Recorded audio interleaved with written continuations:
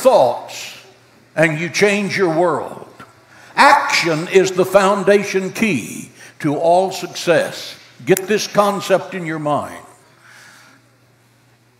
The church was established by action. Jesus gave the 12 disciples a command. It's called the Great Commission. Go into all the world and preach the gospel. He didn't say sit around in a committee of 12 people and talk it to death until it dies. If you're looking for 12 people to agree on anything, you will die with old age before you accomplish anything.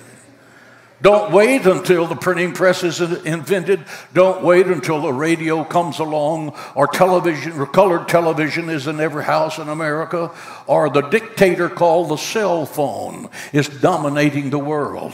You're not going to have to wait to that. Jesus said, go right now. Go into all the world. Go with the message that I have given you. Go in the power of my name. Go to heal the sick. Go and cast out demon spirits. Go with the power of the word. Be anointed with the Holy Spirit, and you shall receive power after that the Holy Spirit has come upon you. America has powerless churches because we've kicked God and the word and the authority of the word out of the house of God. Let it come to us. Let it come back to America. We desperately need to find our moral compass. Can I get an amen from that? So how do I renew my mind? First, you accept the fact that failure is an event. It's not a person. That yesterday really did end last night. And today is a brand new day. God divided your life into 24-hour modules because that's all you could stand. Optimism is the foundation of success. Say that with me. Optimism is the foundation of success. Back to the statement. If you think you can, you can. If you think you won't, you really won't. Secondly, you need to understand that you are what you are and where you are because you think like you think. When you change your thinking, you change your actions. And when you change your actions, you change your future. Change your thought life and you change your world. So the question is, what are you putting into your mind? The old computer phrase, garbage in, garbage out. Stop watching 8 hours of toxic television. Fake news. Why do you want to torment yourself with that garbage? Why? Pick up the good news. Feed your mind on the peace of God. Feed your mind on what this book says. The joy of the Lord that maketh rich and addeth no sorrow. Joy in the Bible is a powerful thing. The pain of the past is forgotten in the presence of God. Joy is where heaven comes down and fills your soul. Paul and Silas were thrown into prison for preaching the gospel. They had been beaten bloody with whips, and they were singing in the midnight hour. God sent angels down there to vibrate that jail off of its foundation.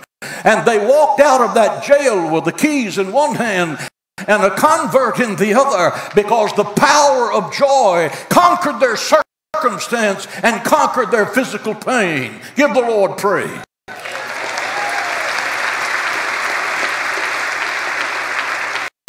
Now to one of the most powerful verses in all of the Word of God. The prophet Isaiah speaks to every person here and those of you who are watching television across America and around the world. He said, the Spirit of the Lord is upon me because he has anointed me to preach the gospel and to heal the brokenhearted, to proclaim liberty to the captives, to comfort those who mourn, to give beauty for the ashes of sorrow, the oil of joy for mourning, the garment of praise for the spirit of heaviness. The spirit of heaviness is depression.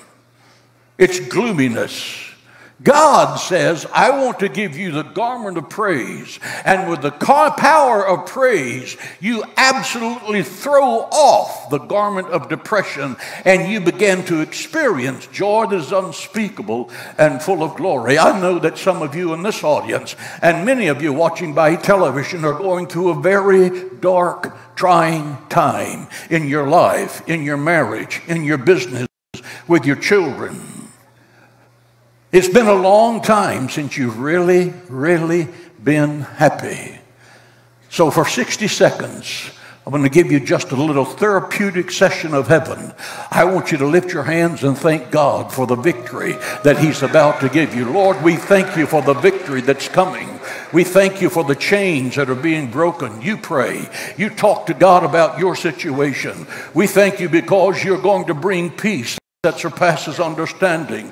You're going to bring the oil of joy to my marriage. You're going to bring our family unity back together again. You're going to give financial provision that I cannot see. The things that are broken in my life, you're going to heal it. Keep that going, and let the joy of the Lord that maketh rich and addeth no sorrow flood your heart and fill your mind. Now give the Lord praise in his house.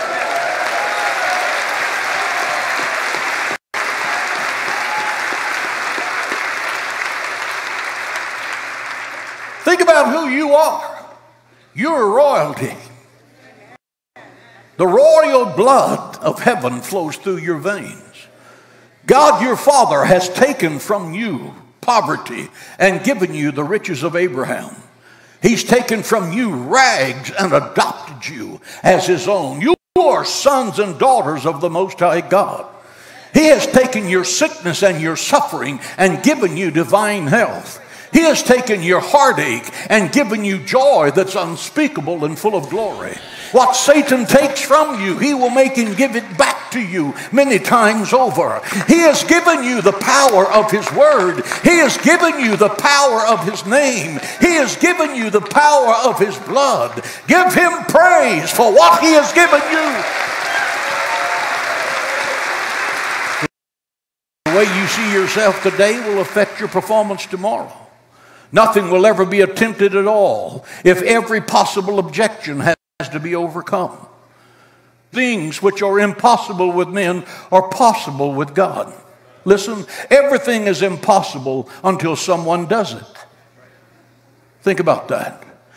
Men couldn't fly for centuries until the Wright brothers in 1903 completed the first controlled hour-power flight in Kitty Hawk, North Carolina, and they flew for about 1 minute in a contraption that no one would get in today. But because they broke the thought barrier, now you can fly around the world on any airplane you want to. The horseless carriage was something that generations thought could never happen. And then Henry Ford changed that. You can't possibly build a Protestant evangelical church in San Antonio, I was told, to seat 5,000 people and fill it. But with God's help, we did it, because nothing is impossible with God.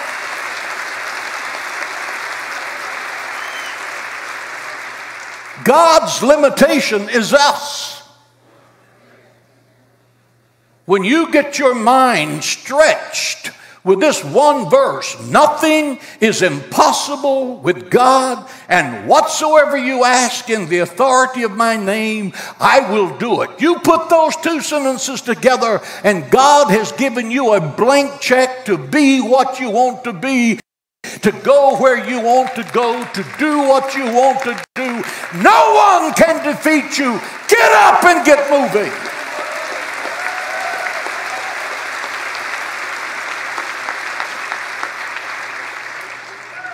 Preacher, you can't possibly believe in the impossible. You can't believe that there's going to be the rapture of the church where people just suddenly disappear. That's impossible. In the natural, you might see that. But when you believe the Bible, it's already happened several times. A man by the name of Enoch went for a walk, and the Bible said he was not, for God took him. Poof! He just went to heaven. He's been gone for 3,000 years, and he's coming back. Elijah was taken into heaven on chariots of fire. He's still there. He's coming back in the book of Revelations to tell the people and the nations of the world that Messiah is on the way.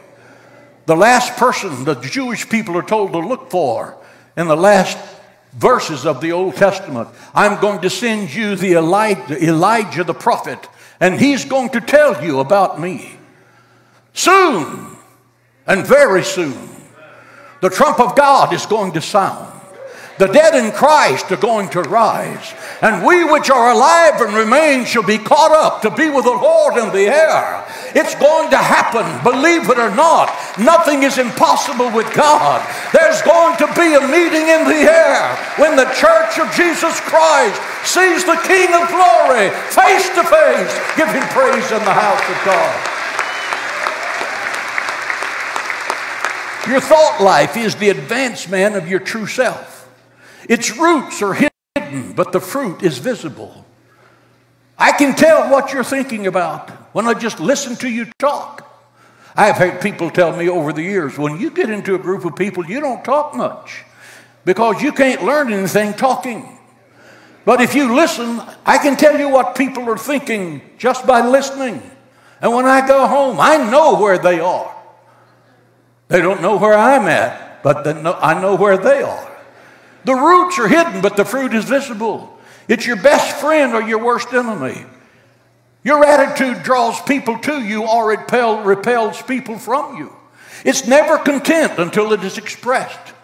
It determines your success or failure.